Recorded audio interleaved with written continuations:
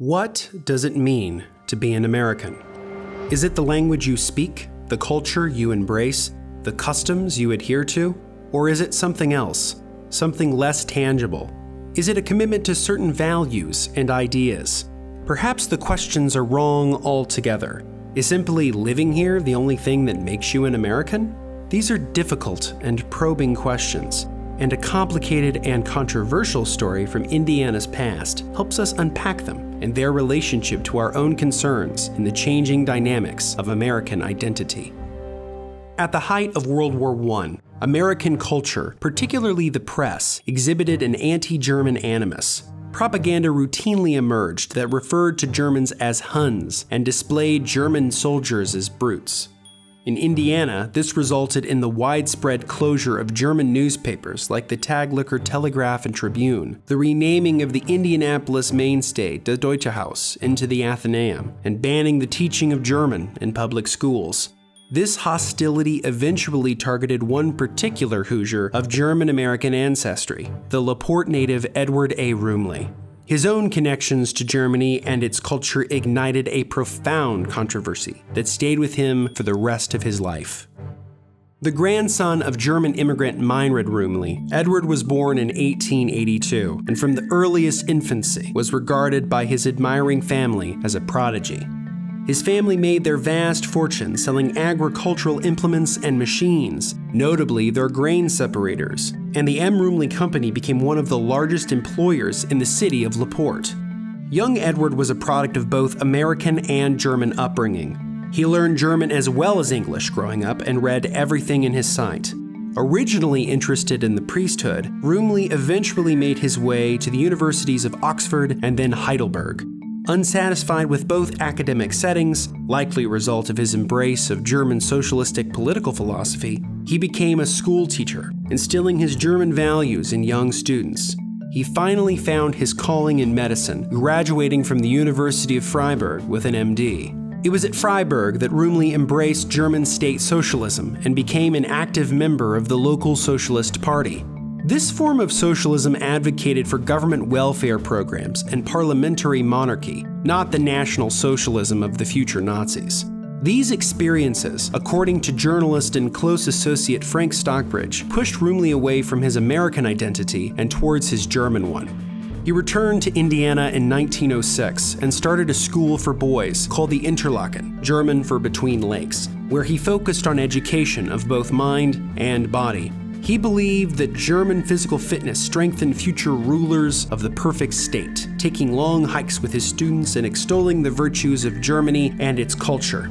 As Stockbridge noted, the Interlaken school had nearly 150 students. His Interlaken days proved important, for it was here that he met S.S. McClure, the muckraker journalist later embroiled in Rumely's biggest scandal. Rumely left the Interlaken to lead the family business around 1909-1910, which was growing by leaps and bounds. Alongside their implements and separators, Rumely and Company also built tractors and threshers that greatly improved crop yields for farmers.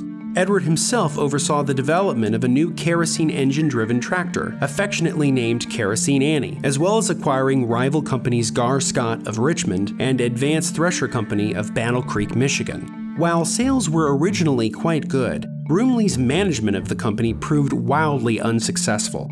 Rumely's failed dealings with national firms such as Standard Oil led to continued financial pressures. The firm was charged by federal authorities with avoiding nearly $20,000 in taxes between 1909 and 1913, or over $514,000 in 2018 dollars. They also racked up around $10 million in debt during the aggressive expansion of Edward's tenure. Why the sudden fall?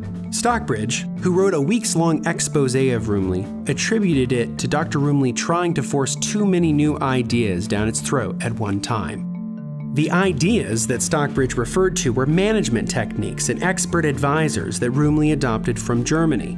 It's more likely that the company grew too quickly and couldn't handle the debt that fueled its growth. However, the problems with the Rumely Company were the least of his worries. In 1915, Dr. Rumely changed careers again, moving to New York and fancying himself as a newspaper publisher. He began the arduous process of purchasing the New York Evening Mail, which Stockbridge advised him on. According to Stockbridge's account, Rumely assured him that, despite his love for all things Germany, his purchase did not involve German investors. It is also around this time that the Lusitania sank and the United States became more involved in World War I against the Germans. Thus, Rumely also guaranteed to Stockbridge, as well as partner S.S. McClure, that the paper would have a neutral position on the war in Europe. Any indication that the Evening Mail received funding from German sources would have brought with it serious opprobrium from the public at large. It was here, at least according to Stockbridge and other contemporary newspapers, that Rumely and his compatriots got crafty.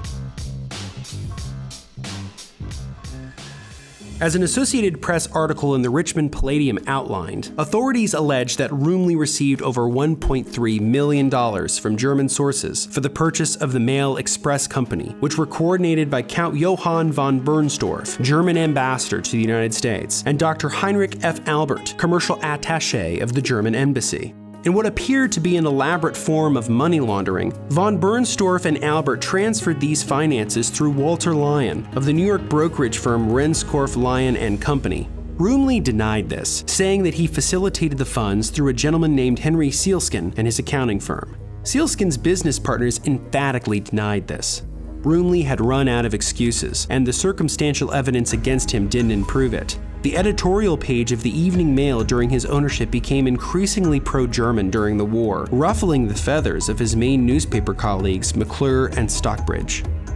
Authorities had had enough. Rumely was arrested in July of 1918 under charges of perjury relating to German involvement in the purchase of the Evening Mail. Rumely believed that the government acted in gross malfeasance and declared that his paper was not the enemy of America. The Mail has backed up every war activity of the government to the limit of its power and has performed a work second to no other paper in developing policies for the efficient organization of our country's forces necessary to the war, Rumely said to the Associated Press. His pleas went largely unheard. Rumely was forced out of the paper, and Henry Stoddard, its president, announced that the bondholders would take charge of the paper. The trial against him and his accomplices lasted for 2 years. On December 19, 1920, 2 years after World War I ended, Rumely and co-defendants S. Walter Kaufmann and Norvin Lindhelm were found guilty on 2 charges related to the Evening Mail's German money scheme. He received a sentence of 1 year and 1 month, which was later commuted to 1 month by President Calvin Coolidge, who finally pardoned him in 1925. While it appears that Rumely was guilty of the charges against him in the Evening Mail debacle, researcher Richard Gwen Davies argued that he was innocent, citing Rumely's friendly professional relationship with former President Theodore Roosevelt. Rumely had worked for Roosevelt on a variety of projects, including speeches, so it would be unwise for a former president, vehemently opposed to Germany during the war, to have a pro-German working on his behalf. Davies also cites the continued press campaign against Rumely, who he says linked him to a massive German plot to subvert public opinion in the United States. Davies' evidence to back up his claim is largely circumstantial. Rumely easily could have held one viewpoint in front of Roosevelt and then another when writing editorials or speaking in private. Rumely's past never left him alone. For the rest of his life, the mark of treason followed him everywhere he went, even though he may have been innocent. Like many former socialists, Rumely flipped and became an arch-conservative and vocal critic of Presidents Franklin Roosevelt and Harry Truman, founding the Committee for Constitutional Government in 1937.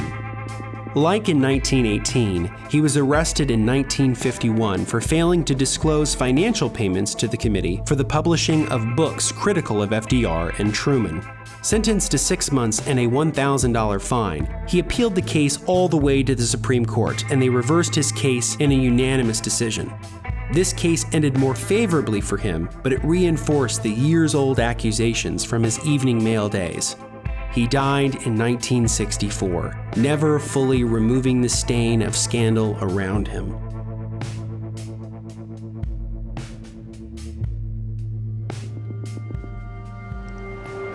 This story presents 2 fascinating outcomes. Either Rumely accepted money from the Germans, ultimately colluding with an adversary of the United States during World War I, or he was innocent, a victim of the period's anti-German sentiment. Either way, both conclusions provide a very prescient lesson. American identity is often hard to define, precisely because we are a nation of immigrants, with cultural backgrounds that play a key role in who we are. The lines between our old world and our new one are extremely blurry. When this happens, people's animosities boil over against those who they suspect of not being American enough. This is exactly what happened to Rumely. At the height of World War I, Rumely was accused of the worst possible crime, working with the Germans for his own gain. If he did it, the criticism against him was reasonable, but if he didn't, he became a casualty of American prejudice. This dichotomy stayed with him for his whole life. In the end, Edward Rumely was not the Superman, Nietzsche's ideal man who lived beyond good and evil, but rather a complicated man, whose German past permanently altered his life during the emerging American century. Thanks for watching. Please click like if you enjoyed this video and make sure to subscribe to keep updated on all new videos. Finally, do you think that Rumely was guilty or innocent? Did the government go too far in its prosecution of him or not far enough? What do you think makes up our American identity? Leave your answers in the comments below. We want to hear from you.